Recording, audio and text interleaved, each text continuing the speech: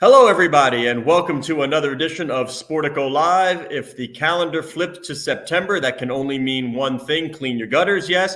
But it is NFL football time, and that also means my partner, Kurt Badenhausen, has been extremely busy talking with too many people to figure out what these NFL franchises are worth. We'd like to thank our sponsor, Genius Sports. We're going to hear from their head of North America, Steve Bornstein, a little later. But now we are privileged to be joined by Stephen Jones, the CEO of the Dallas Cowboys. And I think you're pretty familiar with how this works, Stephen. You helped us out last year. But that's what happens when you're number one on the list. You get to join Kurt and me time and time again. But before I turn it over to Kurt, because he's the smart guy here, I wanted to ask you if there's any truth to the rumor that you were the man in charge of flying that drone around your practice facility that has now been viewed like 1 billion times around the world. Well, I know nothing about flying drones, so I can dispel that rumor in a hurry. It was absolutely amazing, though. And I do want to meet that guy someday. I didn't get to meet him, but that was some great piloting done with that drone, and it certainly brought out the essence of what the star is about. And just an amazing start to that particular episode. And certainly I think it let our fans in and get a feel for what the star is all about, not only from a football standpoint and what our players come to work every day doing, but also all of our fans that are able who live in this area or visiting this area to come and see all the things that are involved in the star and what makes it up. And now, Kurt, I don't want to step on you, but we always talk about, when we're talking about valuations, we talk about media, real estate. These are tentpoles. And Stephen, what you just talked about, that's it. The star is a real estate play. And while drone footage might not be considered what we think of as traditional media, which is a linear channel and show me a game, this is all about new media. It's about delivering content, getting people to touch your brand, your team, your league in some way that appeals to them. This managed to do it, and you're married two of the big tentpoles. Well, it is an amazing mixed-use development, and I must say, we get asked many times, how did you come up with this plan? Well, this plan's a work in progress, and certainly as we move forward, we look for opportunities. We're probably about 60% of the way through the mixed-use development, and do have open property that we continue to look for unique opportunities, that will enhance the star. We are about to start on another office building. It'll be a 320,000 square foot office building, and certainly excited about that. It'll bring more energy to the star in terms of the people who ultimately work in those buildings. They'll certainly want to be involved in all of our retail and use the Omni Hotel and Cowboys Fit and obviously our retail. So certainly exciting times here in Frisco in terms of really building the star, and look forward to what other new things may come about as we look forward to the future. Yeah, I want to dig in more. I want to dig more into the star, definitely, Stephen, and thanks so much for joining us. But just starting with the valuations, number one, 6.92, as Scott mentioned, that's billion. Tick above the New York Yankees, most valuable sports franchise in the world this year, Dallas Cowboys. But I've seen Jerry say before, your family's not selling, take 10 billion or more. So something tells me 6.9 maybe is not enough to get it done. Well, it certainly makes you feel good, and it's what it is. It's an evaluation, but we have grand plans. I'll never forget when I first, when Jerry first bought the team, I immediately came on board. And one of the things he stressed and ultimately stressed to my brother and sister is, this is a stewardship of a team. You don't own the Alabama Crimson Tide. You don't own the USC Trojans or the Florida Gators.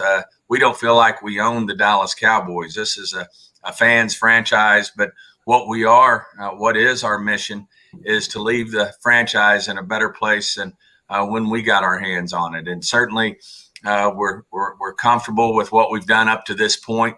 When you look at AT&T Stadium versus the great Texas Stadium that we had when we bought the team, you look at the Star, which is certainly a lot more than a practice facility now. It's a mixed-use development. We really think we're we're doing some dynamic things with the brand, but really think there's going to be dynamic things ahead for us in the future in terms of bringing value not only to the franchise, but bringing a great experience, content, as you mentioned, things that our fans love to get their hands around and enjoy when it comes to the Dallas Cowboys. Well, you guys have been at the forefront. I mean, you brought up some of these trends, whether you're talking about selling stadium sponsorships shortly after you guys bought the team, taking control of the licensing business, launching a hospitality company, getting an AT&T build, and now the Star and its mixed-use development. I guess what's next? I mean, are there other avenues out there for Dallas Cowboys? Well, I think there always is in the NFL. We certainly got a commissioner who has great expectations in terms of growing the revenue pie. Certainly you look at the things that are in our future, whether it's sports gambling and the way that the NFL has embraced that. We're going to be one of the last probably to be involved in that from because of the conservative state of Texas. I don't know how quick these politicians will be to legalize sports gambling, but we're certainly have some great partners in that area. But I think it's just the tip of the iceberg there. And I just think as we move forward, as I mentioned, we're probably only 60% of the way through developing the Star. I really think as we move forward, you're going to see very unique concepts that could really be great for our fans, great for people who visit the Star, and ultimately bring a great value to the brand of the Star. You a little jealous of some of your other teams that are a little further along the legalization path when it comes to gambling, because they're all fired up right now. The opportunity that lays ahead of them. Well, we're fortunate to be here in Texas, and so many great things happen for business here. This is one that's going to be a challenge for us, but we'll meet that challenge head on and ultimately think, good things are going to happen for us in that area. But in the meantime, we do have partners who have stepped up, people like the WinStar and people like that we're certainly making some great headway and doing a lot of interesting things in terms of that particular area. Jerry, how much revenue do you think on a league basis could be generated by sports gambling? That's a tough one. That would be it's just hard for me to get my hands around at this point. So it wouldn't, it really wouldn't be a very educated guess. I think we're just now getting our hands around what it can be. Ultimately, we think it's a big part of the content. We think it's going to enhance programming for our TV partners, for our over the top partners as we move forward. So, I just think it's the tip of the iceberg, and to ultimately throw a wild guess out there on a number is probably irresponsible. I just think we all understand how big it can be. I think it can bring a lot of entertainment to NFL fans, to people who like to follow our game, not unlike fantasy football. Certainly, I think juiced our viewership and juiced interest in our game. I think sports gambling will do the same thing.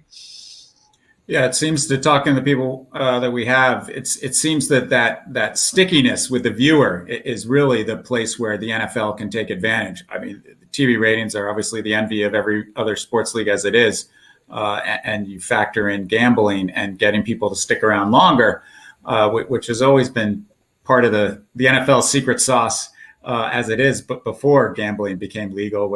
And you're talking about fantasy gambling, gets people to watch that Thursday night game when maybe it's not the most attractive matchup.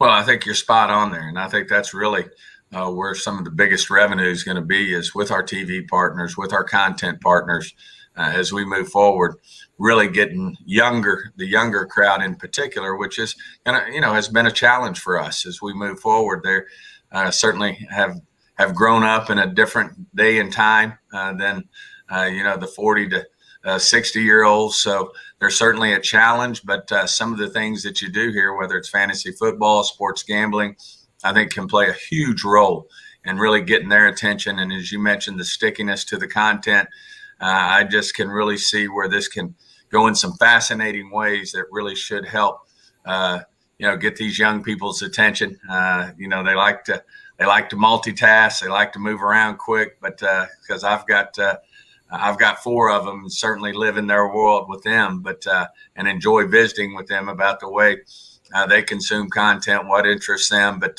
I do think these type of things are are going to be paramount. Esports, it's a very interesting concept as well that the NFL is very involved in terms of looking at, how you can put those two together and, create more interest with these young people who are gamers, who love the game. So we're certainly, we have our own esports team, and we're doing that because we think ultimately it can enhance the brand of the Cowboys, the brand of the Star, and ultimately be something that's very much a positive for our fans. Hey, Steven, I use my 12-year-old and his buddies as like small focus groups. They're on the Xbox. They like to play the Madden. But my guy does not sit down, and this is not NFL specific. He will not sit down and watch an entire football game, baseball game, soccer game, you name it. He wants to see the highlights in the morning. He knows every Major League Baseball player, even though he rarely watches baseball because he plays the video game, The Show. What have you seen works in transforming the younger set into not only Cowboy fans, but ultimately football fans? Well, as I said, that's our challenge. And I don't know that we have any, hard, steadfast answers on that right now, other than we know it's going to be a challenge, and we have to continue to look for ways with our content to keep their interest. As you mentioned, have the stickiness, to have these young people who, as you said, really want to just look at the fantasy stats and see how their fantasy team's doing and looking for quick highlights and things like that. We want them to stay entrenched in the whole game. And I think that's where sports gambling can come in, when you can actually, do it in whatever ways proper and at whatever level you think you can handle financially. But to be able to say who's going to score the next touchdown, what do you think is going to happen on this particular player? They're going to get a first down. Who's going to score the next touchdown? I think all those are things that can really have people sticking with you in terms of watching full games. What do you see I want to the go back difference to makers sorry, for, go ahead. for the Cowboys? What's the big difference maker? Because you all share your national revenue. So that's split evenly. That everybody is the same. You separate yourself by generating local revenue. What do the Cowboys do better than everybody else? Well, I think it starts with it starts at the top. First of all, with Jerry, who is, we're a sales organization through and through, and he invented it in terms of being able to sell something. And his father was quite the salesman, and he's got a great couple of lines when it comes to salesmanship. He said, "What are the 5 things you look for in a salesman?" He said, "First of all, you ask for the money, and the other 4 I forgot about." So that's true. We are a sales organization. I think we throw a lot of resources. We don't expect things necessarily to land in our lap or show up at the front door. We go pursue the revenue. We also look for stickiness with our partners. If you look at our top 8 sponsors, they've been with us since day one. You look at people like Ford and Miller Lite and Dr. Pepper and Pepsi and Bank of America. The list goes on. These people have been with us from the start. And so what we also do is we execute on tying their brand to our brand, and they feel like, they're getting the proper return on investment. So it's it's just something that we've really prioritized in terms of the type of organization we are. That's why, we have AT&T Stadium, which certainly started as a building that was going to be about $725 million and ended up at $1.2 billion. Certainly the reason we do the Star, we like to really give value back, not only to our partners, but our fans. And it's certainly a priority. Well, I think people forget, though. You see where the Dallas Cowboys are now with AT&T Stadium, the sponsorships, revenue's fantastic. We digging around the revenues this year. We projected the Dallas Cowboys are going to generate $1 billion in revenue this year. First North American sports franchise to do that. And you're talking about a couple of European soccer clubs, the only ones to do that. Nobody in the U.S. And so it's really that local revenue. But if you go back to when the team was first purchased by your family, it was losing, I think, $1 million a month. So $1 million a month. So this will be the first to tell you that, because he remembers all too well what incentivized him to make us a revenue generating organization, a sales organization. Right. So you guys have the brand and now devoted the resources to this kind of sponsorship.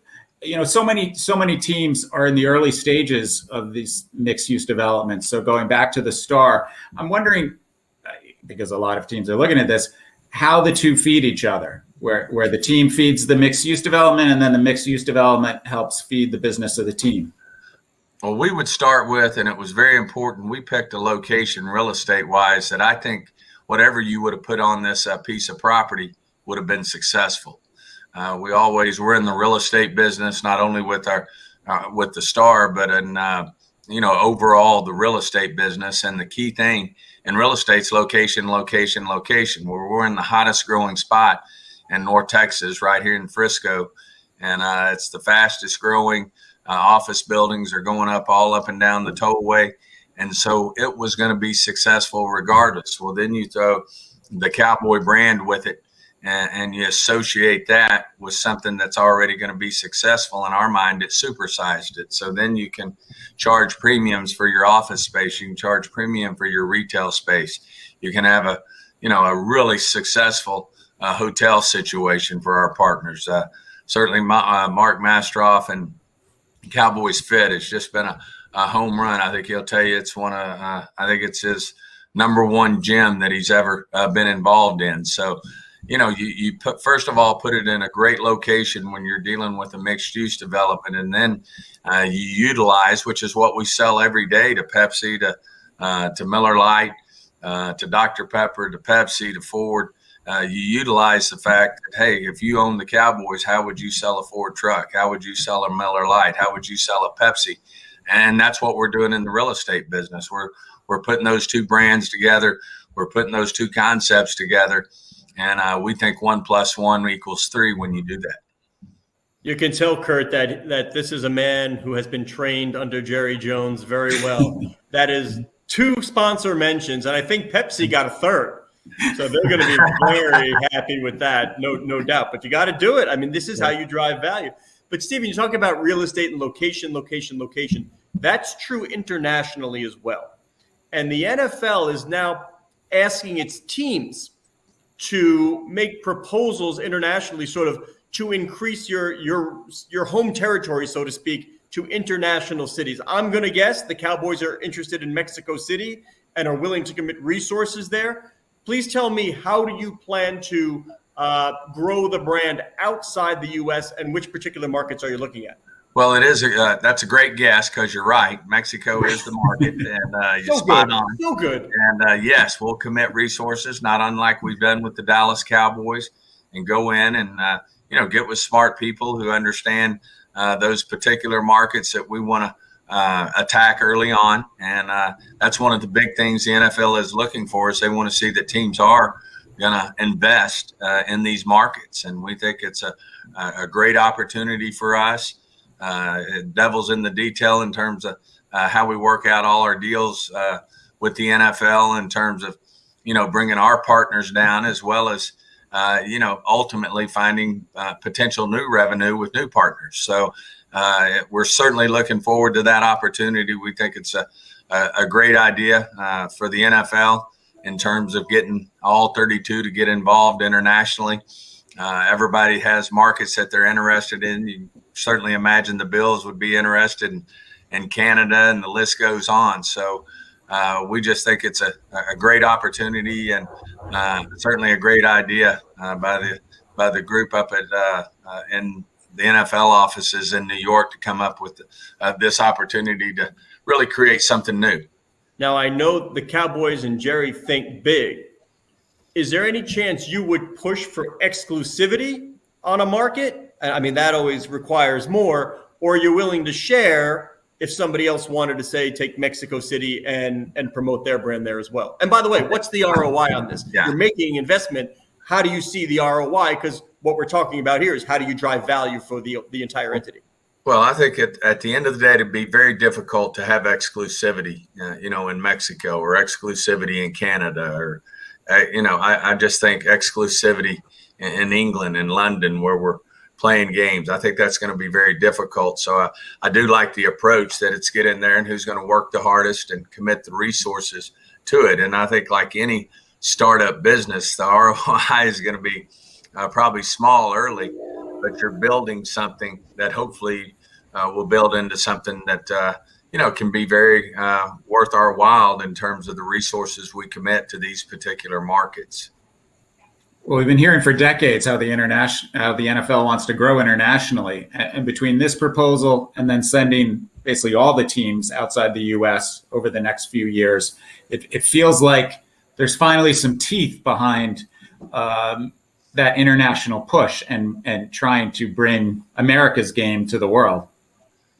Absolutely. I think, everybody wants to be global at the end of the day. Certainly, American football has historically been tied, and it's in the big ways just to our country. But I do think you're starting to see the interest. We certainly have markets that there's more than others, whether it's a Germany, whether it's a Mexico. We certainly have, we have a program now where every team has an international player that they can keep on their practice squad for 2 years.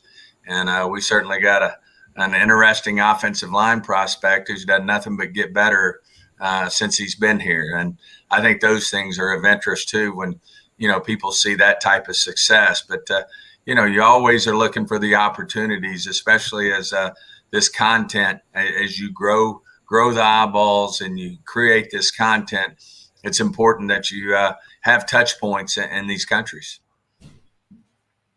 Steve, what was your take on the TV deals? Everybody always talks 2X, 3X, 4X. This was, we're talking about $115 billion in TV contracts. By the way, a 7-year out so you can survey the landscape and see where things go. Let's see if the FANGs get involved, Amazon, streaming. But do you get a sense at all that there's a plateau in what these companies are willing to pay for media, which is the #1 revenue driver? Well, I think the deals speak for themselves. Obviously, Commissioner Goodell, his staff, along with the broadcast staff, which Jerry serves on with Bob Kraft. And I think the deals speak for themselves. And you're certainly seeing new players and certainly new ways that these, in particular, the one we've been talking about, for the last 15 minutes is how these young people are going to consume their content. And certainly we need strategic partners when it comes to that. We certainly have had great response from our traditional partners. And I think the deals speak for themselves. And now you have one deal left to go, Sunday Ticket. And now we're hearing the NFL media hired Goldman Sachs, or the NFL hired Goldman Sachs to sell NFL media. Is there some symbiosis there where you look at Sunday Ticket partners and who potentially might want to invest in NFL media? Well, I just think that's what I just mentioned. There's so many great strategic partners out there that could really help NFL media grow and be strategic and, give them the incentive to think outside the box along with us and grow the pie. And that's another situation there. Obviously, that's the broadcast committee, and Jerry's been very involved in that particular deal as well. So, there's a lot of work to be done on that end. Certainly there'll be more to come on that, but it's an exciting project. I think one of the big advantages of the NFL, Steve, and correct me if I'm wrong, and I don't think you will, is that all the teams are cash flow positive. You don't need to knee-jerk anything. You can sort of, as an NFL owner, sit back, survey the landscape, see what works, tinker, decide, do we want to jump in? And I'm going towards private equity investment in sport.